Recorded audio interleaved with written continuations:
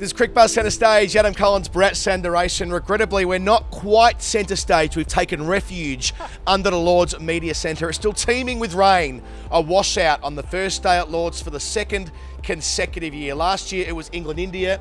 This time it's England-Australia. Very disappointing way to end what is usually an iconic day on the cricketing calendar. So disappointing. I even came prepared with a shirt, the unbuttoned. I thought I was looking dapper today, but no play. This is what Lord's gives you. I'm not surprised. Lord's lets you down too often. We came so close. We were 3 minutes away from a toss at 3 p.m, which would have seen play commence at 3:30. But then out came the umbrellas. The covers followed suit. The rain as well. It wouldn't have mattered had they tossed, because there's no way they would have got any balls in today due to the torrents of rain which have followed across northwest London. A little bit of news, Bharat, was that we know that James Pattinson was going to be replaced by Josh Hazlewood, not Mitchell Starc. Justin Langer confirmed that it wasn't going to be Starc, it was definitely going to be Hazlewood. And what was interesting is Joe Root came out yesterday and said, we're going to play our cards very close to our chest, we're giving nothing away. And then they come and publicly give Jofra Archer his cap, Chris Jordan. That was a good touch, but Chris Jordan giving him the test cap, which means Jofra Archer's playing. So it's only right that Justin Langer then later in the day came in the press conference and said, Josh Hazlewood was warming up. So we anyway knew he was going to be picked ahead of Starc. So that's no surprise there.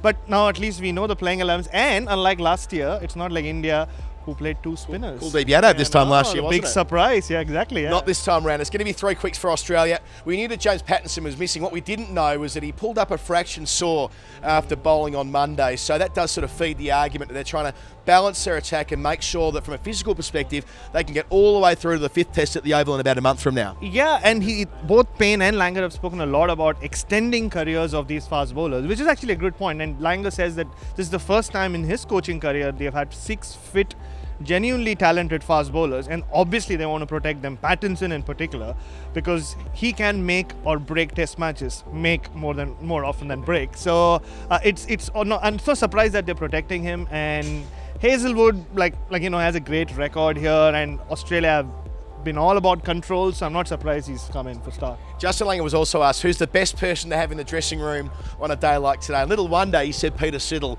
It's clear that the coach is really backing in his veteran 34-year-old, not just what he brings on the pitch, but the vibe he brings around the dressing room as well. I've never seen a wider smile from an Australian cricketer in my time, seriously. Yeah. No, you can just see it, even during the summer when he wasn't playing much against India, he was there, he was doing all the social media work, he was there with the kids at the end of the day, and he seemed to be enjoying just being around the dressing room, even if he wasn't playing. So I'm not surprised that, but Justin Langer didn't name who he didn't want to be around that dressing room.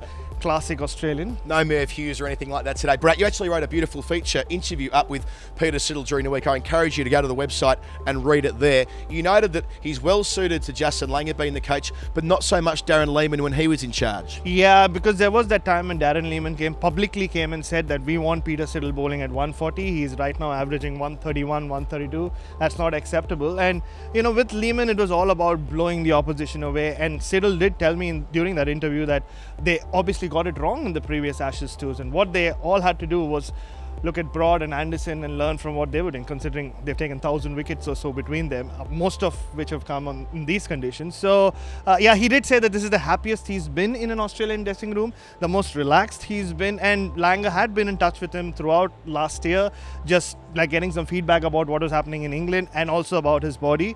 So he just feels more relaxed. And Langer is, we've seen him as coach, he likes guys who bring add to the team ethic. It's not just so much about gung-hoism, just threatening or intimidating the opposition. So I'm not surprised he's fit in beautifully. And it's a good story when someone's wife retweets your article.